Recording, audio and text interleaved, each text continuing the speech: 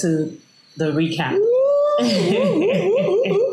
So, my name is Shade. I'm a filmmaker. My name is DJ Mo. Music over everything. Yeah, he's a DJ, producer, actor. Wow. Why do they call it actor? Well, you know, some people have their funny accents. I mean, I'm not going to name any names. I'm not going to break any tables. You know, I'll just let things slide. Actor.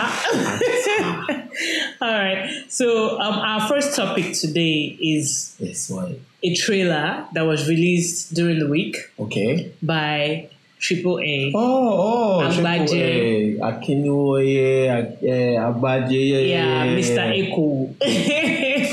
I don't know what that is.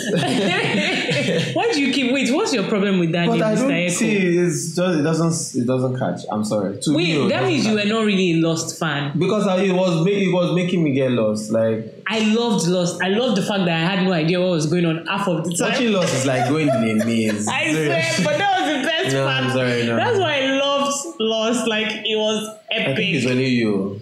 Are you serious? I never really watched it. Also, the ending was I was like, what's going on here? Are they dead? Are they not dead? But I loved I'm the wrongest person you won't ask about the ending. Wow. You didn't wow. Yeah, sorry. I watched it. Okay, so let's continue our topic. Yeah. Okay, so basically he released a trailer for his new film, Famine. I've been hearing about that film since like late last year or even early last year, and it is interesting because it's actually based on his real life. Yeah, story, yeah. And that scares me. Why? Why is it scaring you? Because it's such a sad, you understand, like, you know, in this, the whole idea that, you know, Nigerians or African parents leave their country, go to another country, and then give away their kids just so that they can have a better life. Give away their kids how? That's the idea of the trailer. That's the idea of the film. Okay. So it's called famine. So it's a practice that actually happens, or used to happen back then. We don't know if it's still on.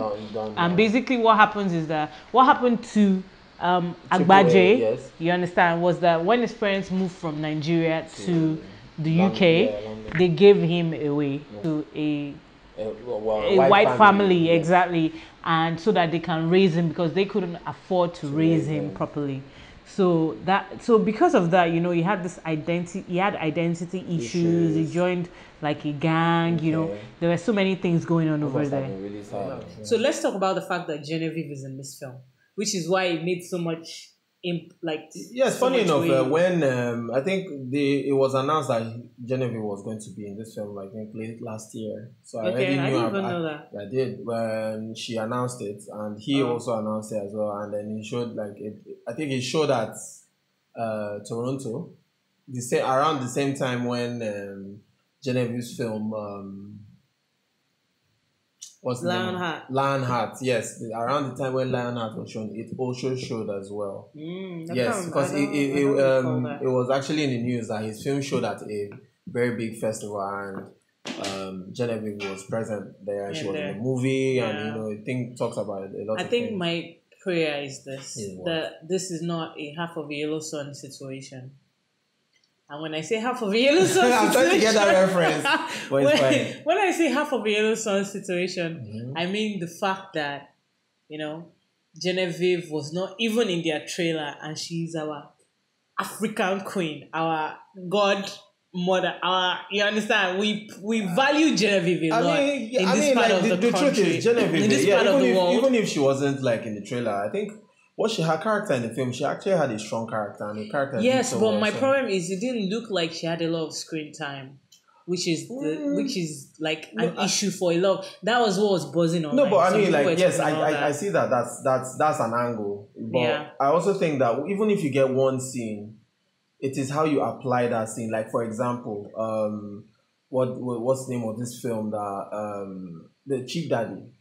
Sola had one scene, but it was epic. To me, that's the best scene in that film. Wow. I'm sorry, I'm not throwing any shade. Yeah, I'm just saying that scene, she didn't even have to say anything. She didn't say one thing, but the impact was heavy. So I mean, yes, sometimes, you know, actors will need screen time, but at the end of the day, it's not really about screen time. It's about how you utilize your screen time. Exactly. I think that's a very important, interesting point. So, and Genevieve, I think she really does very well. Yeah, I love the way Genevieve has kind of like rebranded herself as this kind of actor that, the kind of films she has been doing in the past 5, 6 years, 7 years, I think, they've shown that, she's trying to push the envelope, she's trying to tell us something. She's changing the narrative. Yeah, she's trying to tell us something that, we can do better.